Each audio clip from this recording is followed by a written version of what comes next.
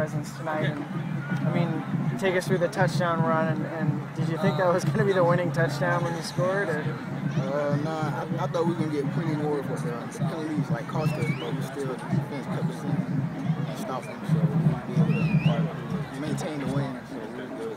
What do you think of your defense's performance tonight? Obviously, you guys have been in the past having to score a lot of points to keep up with teams and get wins, but this week they really held a very good Glade Central team. Yeah, they mostly always do good, like the offense with the put them in bad positions, but they always help us out a lot. Like in our previous games, they help us out a lot. Now for you, 28 carries tonight, is that the expectation every week that you'll get that kind of workload? Or? Yeah, I was hoping so.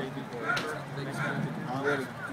Now, Glade Central is a team that, when you play them or Dwyer or Pahokee, I mean, those teams have a lot of history and everybody knows about Glade Central.